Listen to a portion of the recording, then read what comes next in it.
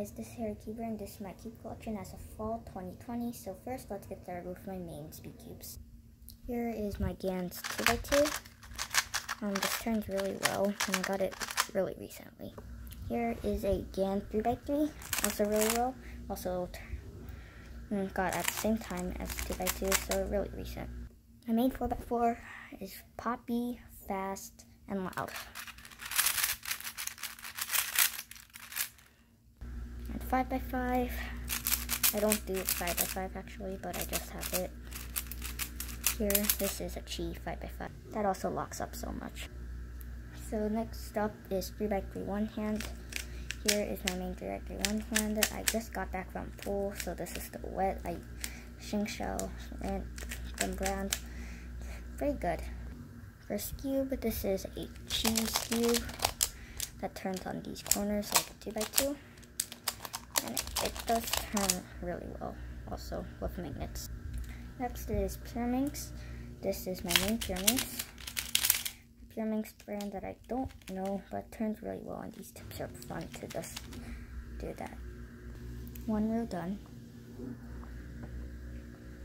So the next two rows are mainly cubes that you've seen, except for a couple bigger cubes, those two right there.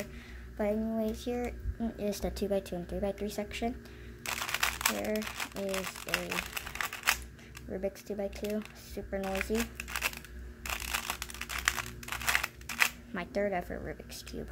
Here is a random Xingshao 2x2, that is my backup name. It is noisy, but it does turn slightly good. Here is my Rubik's 3x3 and transparent. Couldn't find one. I got this from my parents, so I didn't have much of a choice. Planning to sticker this later, but still a Rubik's brand, and it does actually turn pretty well. Next is this really big cube, my biggest 3x3. It's the Star Store 3x3, noisy. And also what you can do is if you corner cut it a little bit, the piece will actually pop out a little bit, if I can do it. Yeah, like that, and then you have to pop it back in. Now finishing it off, we have tiny 3x3s from biggest to smallest. This is a heart picture cube that has emotions as well. Like, this one's happy. It's kind of hard to tell since I flipped it. It's worried, I'm surprised. This one's surprised, that one's excited, I guess. This one's laughing, and then this one is goofy also. I swapped this around.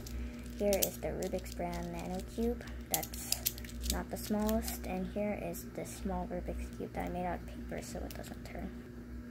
Next up are some bigger cubes, like 4+. Anyways, here's the Rubik's 4x4. Really old cube that I got in 2017. And does not turn at all that much. Next, here's the Rubik's 5x5. Same serial 4x4, got it around 2017. It doesn't turn a lot better. It's also very wiggly and loose and all this. And I just hate this cube really. It doesn't turn very well except for these inner layers. So next, I actually have two cubes right now.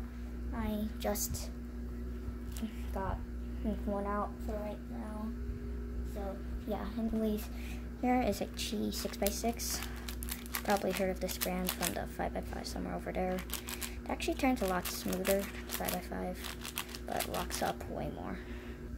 Anyways, next up is this Chi Sing S 7x7.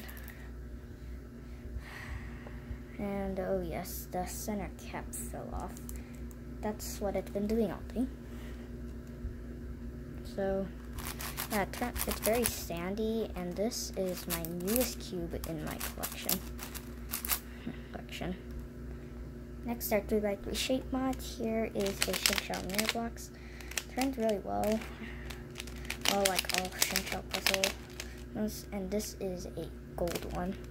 The normal Rubik's one is silver, and you can get it in silver.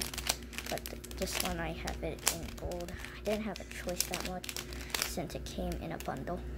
Here is a Fisher cube.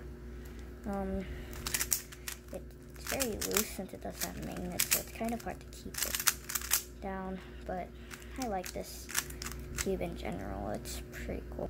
Here are 2 Axis cubes. They're sort of like ghost cubes. I do have ghost cube, but it's broken.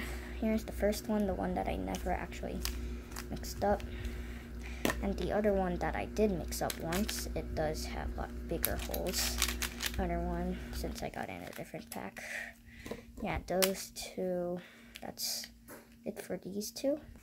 And here are 2 windmill cubes, and yes, this is about to fall.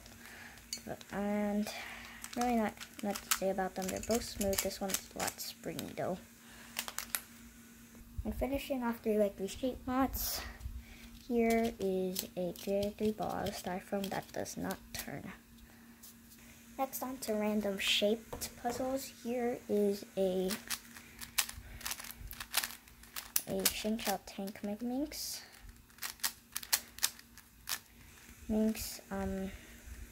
That turns actually okay for Mega Minx, though the other Mega Minx that I don't know what brand does not turn very well.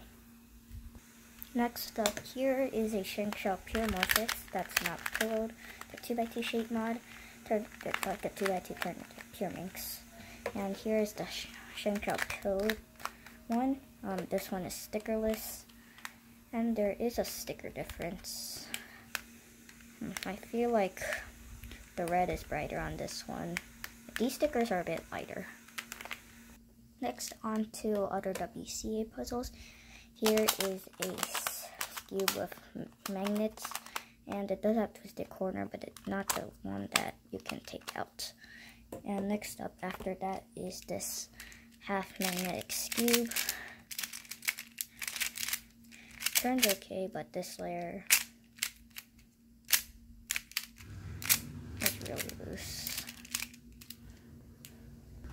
Now these are my cuboids. Here's a Rubik's 2x2x4 tower that I got a long time ago also. Here are my 2 Rubik's puzzle boxes that I made myself out of Legos. The 1.0, which is the 1x1x2, and the 2.0, which is the 1x1x3. Here's the Z Cube Super Floppy Cube, which apparently it's broken since it explodes like every single time. I don't know what I did to it. I think I messed up the core a bit too much. Here is a 1x1x3 out of Legos. I had to add a lot of tape on here, and also I messed up on this one centerpiece right there. Here's the Lego 1x1x2. It's like this, also a lot of tape, and also it's 1x1x3 on the inside, because core 1x1x3, there's 3 pieces there. And just put this back on. This is my other 1x1x2. It's like this. It's also made out of Legos, different design, but I tried to hide that using this. And the stickers are about to peel off now. You can see that. It's kind of unfortunate. Next are 2 1x2x2s. They're both broken, but I still have them. Here is a mini 1x2x2. And here is the big 1x2x2. Finally finishing off cuboids. Here is a 1x2x3, just pillowed. And I don't like this puzzle that much either. Next up are 1x1s. Anyways, here is a full-size Rubik's 1x1 that I made out of cardboard. Here is the mini Rubik's 1x1 out of Legos. Here is another here is a VQ one out of Legos. It's a miniature version. Here is 1x1 that I give to people who are colorblind. And here is the dice one that I haven't stickered yet. And here is this 1x1 puzzle box that I made out of Legos that's super simple to solve. Next up are random puzzles. Here is a Rubik's pen that you have to solve. I haven't actually stickered it.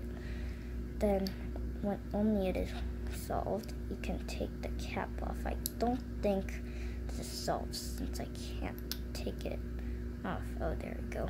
So then you can just do this and then scramble it up again. Next up is a rainbow ball, and you might be confused how this turns. It actually turns through these holes like this. And it's really easy, actually. Most people think it's hard since there's 12 colors on here. Well, 11 that can move around. And yes, this is missing the dark blue ring. Here is more like a fidget toy, like I have right over there. But here is a Minecraft jump cube. You could easily tell why. It jumps up. This is really only the twisty puzzle on here. This is the Ivy cube with stickers. And it turns very decent, better than all my other cheat cubes. Next here is the 15 puzzle that I got at a souvenir shop in Missouri when it was Christmas. And this is just very, very cheap. Yeah, just super cheap. Now the next three are more like fidgets, like the Minecraft jump cube. Here is a infinity cube that can keep unfolding and unfolding an infinite number of times. Really fun. Here, this is actually called the fidget cube, though this is a dodecahedral fidget cube. And I like messing with this since it has twice as many controls as a fidget cube, and I actually got this labeled as the emotion cube, which is pretty cool. But I guess that explains why there's these faces and things like that. Finally, here is the Lego snake. I actually have two of these. Here is the cube snake. This, and yes, it breaks a lot at that middle section. And here is the flat snake that you just mold around into random shapes. I like this bit better because you can like create a lot of different shapes with this. Next up are a bunch of other puzzles that I have. Here is a puzzle cube that I've solved many times, though you can't actually get anything out. You just have to solve the whole thing, and this thing marble got stuck in here somewhere. I don't know if you guys can hear me, but that was really loud. Here is the house puzzle box that I have gum in here. It still smells like gum, though it is missing a couple pieces here, so it doesn't work. And yeah, I'm gonna chew some gum later.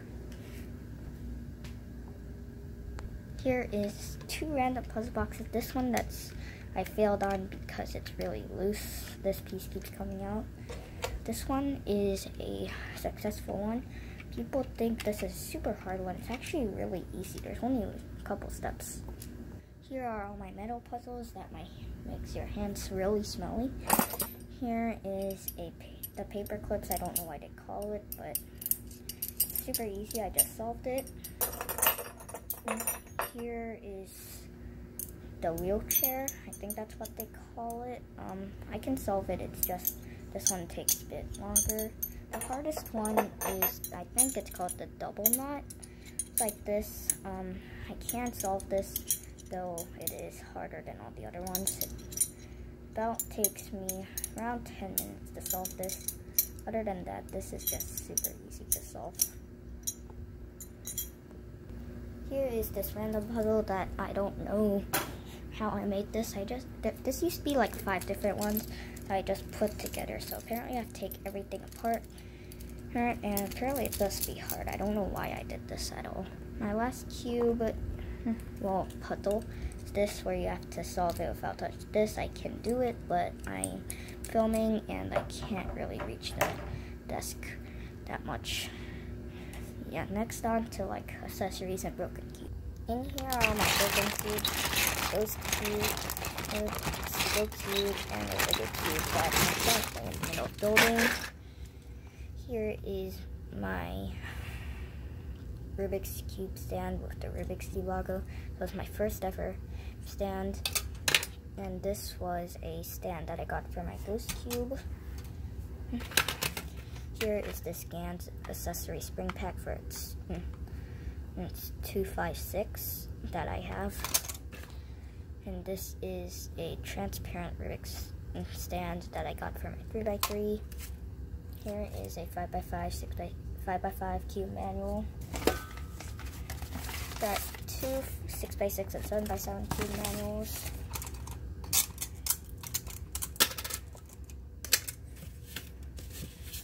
Here's a bunch of sticker supply. I have lots of blue, big piece of orange, and not much of these three colors, and I don't have much white either. Here is the scanned cube bag. I have another one, though it's at a friend's house. Here is this bag that's broken, because I don't know where the other pieces went. Here is this box for a scanned cube. This is a random manual. Here is where I got a Chi-Sing 7x7. And I have a big box right over there. Anyways, that's pretty much it for this video. More than 50 puzzles. I counted there's 65. And I actually stored them in this. There's a bunch of random supplies in there. Yeah, I'm going to be doing a video of that soon. But anyways, that's pretty much it. So thanks for watching and bye for now. Bye!